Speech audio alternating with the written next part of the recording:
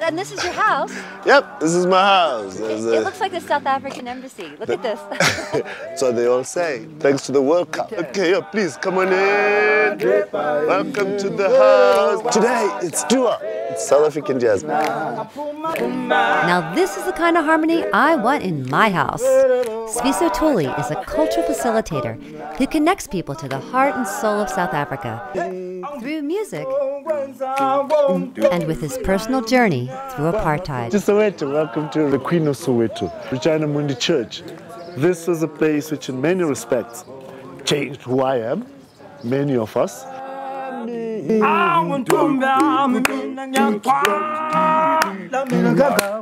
This church is very significant. This was our Freedom Square, the Parliament of the People. This is a place where you could gather everybody. It's the only place where we felt safe. Well, we thought we were safe.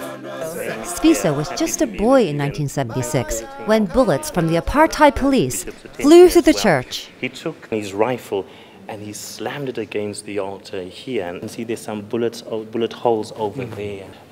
The hands of Jesus have been shot off. But it's happier now. It's happier now. In a very happy space. 30 years ago, we could not stand like this. Yes. He's black, you're white, I'm colored.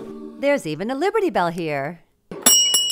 Well, freedom rings here and there, right? Yes, and in Africa as well, eh? And a South African symbol of freedom, the site of the 2010 World Cup. From the nightmare that I grew up in, apartheid, which was basically a bunch of gangsters that were running this country. When I see this, I'm like, damn, we've come a long way. And how long away? On the very street of conflict in Hector Pieterson, 1976, a 13-year-old schoolboy. Well, I was 13. we met students. Our parents didn't get this education that we're getting, and we are all equal, you know. Guess what? They're using iPads. We used to have slates. Technology is taking South Africa to a new level. And we sat in front of Nelson Mandela's house. Come on, just say Mandela rocks for me. Loud, loud.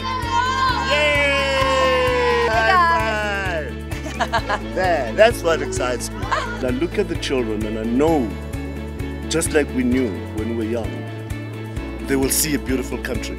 I think that's what made cats like Mandela be prepared to say, you know what, I'm prepared to go to prison for this. He did not only fight for freedom for black people, also for white people. We come from a blinkered past. You know, you're black, you're white, you're Zulu, you're Jewish, you're this, you're that.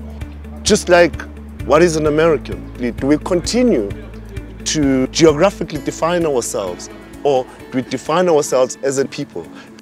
The success is when I see all the children of my country and the world having a ball here.